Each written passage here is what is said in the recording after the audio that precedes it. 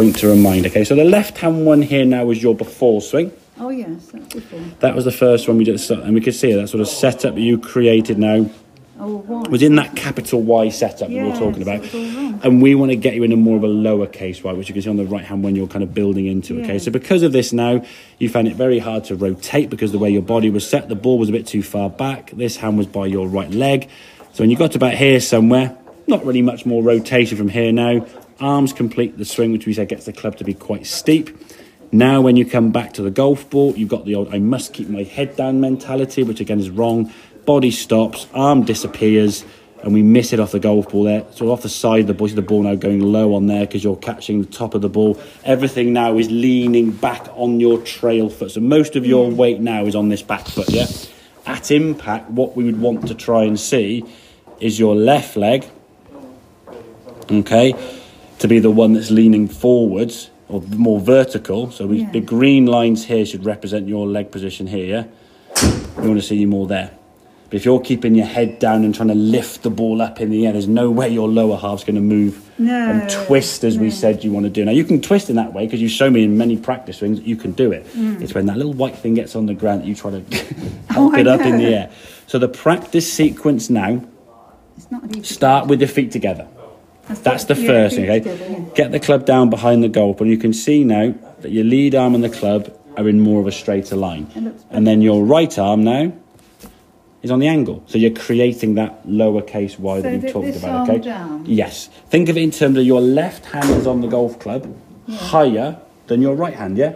So your left shoulder needs to, exactly. Oh, I'll try and remember that. So just because basically you want both arms to hang pretty naturally. If I stand here now kind of facing you, my palms are together, my shoulders are level. I'm kind of fairly symmetrical, hopefully, yeah? Legs are the same length, arms are the same length, okay? We want to get that left hand on the club higher, so my left arm hangs here. Well, let's get my right arm hanging here. But what a lot of right-handed people do, like you, they'll get their right hand first and go, oh, my left arm doesn't fit, I know, and they'll just pull it up like this. Oh, I see. And then you get shrugged up here, the arm's bending to start with. So it's the wrong... Yeah, so this arm, so you want to lower your right hand rather than lift up your left hand. Lower right shoulder. Exactly, and that's going to create... Sorry, it takes me ages to get... No, it's fine, no, it's fine, I'm still...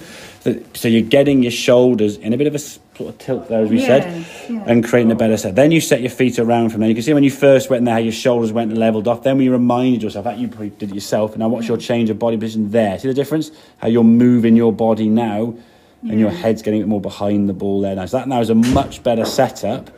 Swing-wise now, we can turn. We can actually rotate our body. How much more your shoulder now is getting back on the takeaway, yeah? Actually, the body and the arms now are continually moving together. Whereas this one, you kind of got to about here and then sort of stopped and went, whoop, and just lifted your arms up because you weren't able to rotate as effectively, yeah?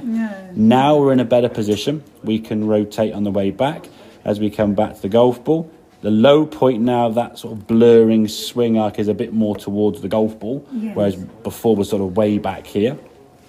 Obviously, the arms are going to tuck up. That's not going to just disappear instantaneously, okay? Your left arm's still going to come around here, but we're trying to get a bit more twist. So when you finish this swing, we'd want to see this trail foot up on its toe a bit more, yeah? So the movement you make there exact, and you can do it really well. So the movement is physically something you're able to do. You've definitely got the sort of physical capability to do that more, though, than some other people I give lessons to. It's just having the mental side thing, okay, I've got to do that and I need to do that, as opposed to I've got to keep my head down, I've got to try and get under the ball, I've got to try and all I know, there's so much going through your mind. Exactly. Well, it's the same old thing as if someone says to you, oh, no pressure, now you feel pressure, isn't it? If someone says to you, oh, just walk over there normally. How do I walk normally? Now you're questioning things that you can do. So these movements that you can do, when people start adding thoughts into your head, now the simple act of doing anything is completely gone. It's like if you're at a comedy store and the comedians are at the front, oh, what's your name? You're like, well, you know your name, don't you? So you get asked a question because you're in the spotlight. Now we panic, and then the simple things that we can do on a daily basis go poof, out the window. So setting up incorrectly is obviously going to be a factor to some of these swing shots. Every club in the bag. Every club, yes, even every club in the bag, even the irons and the chipping. Chipping. The only main difference you do with the chipping is there's your setup with a chip shot. There's your right foot. The chip position with your left foot would be the red line. So you bring the foot in closer. So if the foot goes in there, there would be your right leg, which means now your torso would kind of be over here. So not a very good drawing of yourself there. Yeah, I know. What There you go. Yeah, there you go. So you move further to the left because you just brought your foot in closer, yeah? Yeah. That's all that's moving really, is this trail foot, yeah? Yeah. But in terms of the setup, it's getting that wide case, white letter say, and look at the logo you can see now, and there's no glove on your left hand there, Oh, but your no, left hand was very put much it on. underneath, yeah? Yeah, That's fine, yeah. yeah, that's fine, you're used to wearing a glove there. Have they all got logos on? Yeah, Should- usually. Yes, Usually some yeah. sort of thing, yeah. But yeah, just, I mean, if you could, if there's no logo on there, or the Velcro strap on there is going to give you some indication, but the two knuckles of your left hand is going to be what we're looking for. If Yeah. not, maybe three if needed. So these sort of two here, maybe three. Just think how your arm just naturally hangs from your shoulder anyway. Yeah, I mean, that's nobody true. walks around kind of with a hand like this, do they? No, Really? no, when you think So why about do you it, hold a that's golf what- club in an unnatural position? It feels comfortable, but it's not natural. No. So we want to try and get comfort and natural to feel be the same, okay? Does that make sense? Yes, it does. Yes. Excellent.